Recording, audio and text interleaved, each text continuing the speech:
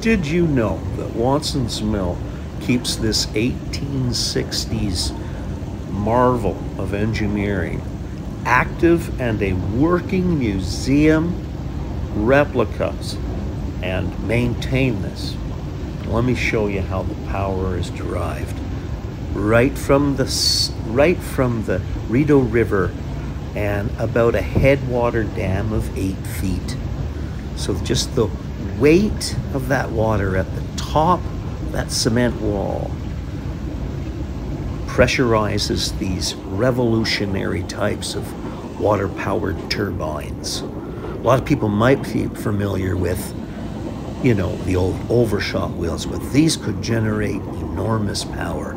And Watson's Mill, I believe, has 6 turbines, 3 still in operation. Currently, you can see that main one come straight up through. Do you see it lying there? And it is what we worked on this last winter. And we're just cleaning up because the museum is opening on May the 17th, with the grinding of flour for the first time this season on the 18th of May. And so the museum will be technically open, and most of these areas will be closed off. This is the 3rd turbine area, which has a rather interesting array of different transmissions that shift work either up onto the main floor, like this counter shaft, which shoots a huge belt up to the place that the kids buy the duck feed from that machine. And you know, there it is, sort of going up through the floor. We rebuilt that a few years ago. It's also transferring a vertical shaft, which is part of the flour curing operations in the hopper upstairs.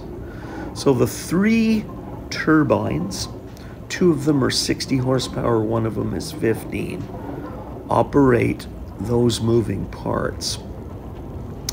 Now you notice right away up here on the main floor, this is the fancy floor.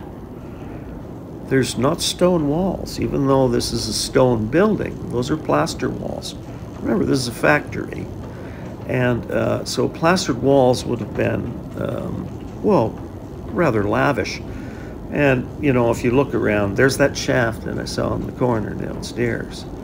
If you look around, you're going to notice that there are a little more ornate arrangements in this room. For instance, there are hemlock logs turned into Doric columns and Greek, very reminiscent of earlier factories done by the Navy in England. That was a common sort of factory, industrial revolutionary sort of show of elegance.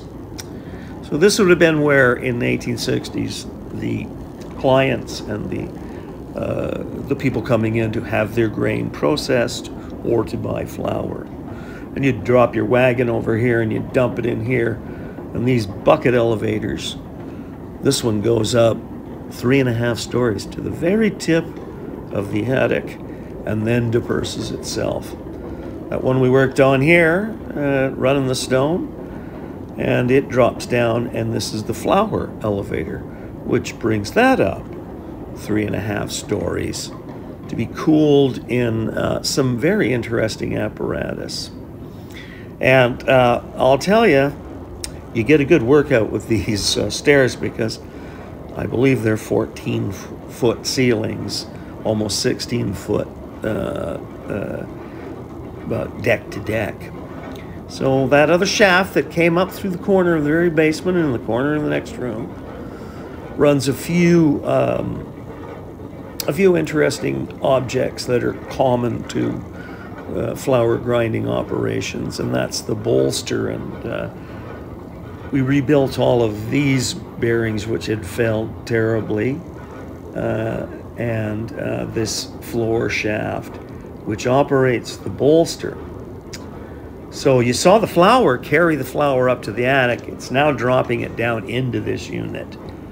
And it just sort of sifts the flour automatically that fall into bags downstairs. But The twisted belt is to change direction. If I want a shaft to turn clockwise or counterclockwise, you can run the belt straight, or as it is there as you came in, twisted. That's what changes the direction. We also have some other interesting contraptions, such as the oil drip pans, and you can see them hanging underneath where the oil used to drip all over the floor and stuff. And there's very old examples of this. This is where, and incidentally, oil pan came from. When they say that about your engine has an oil pan, this is what it has. And this really, the museum really is you're walking inside of a machine. It's not protected outside.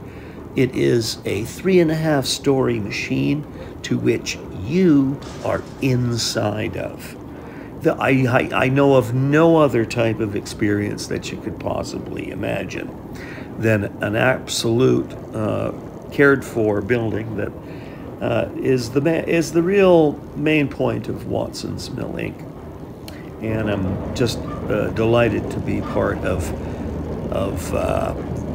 this organization in any way that I have been. So here we rebuilt all that. So all those elevators come up here.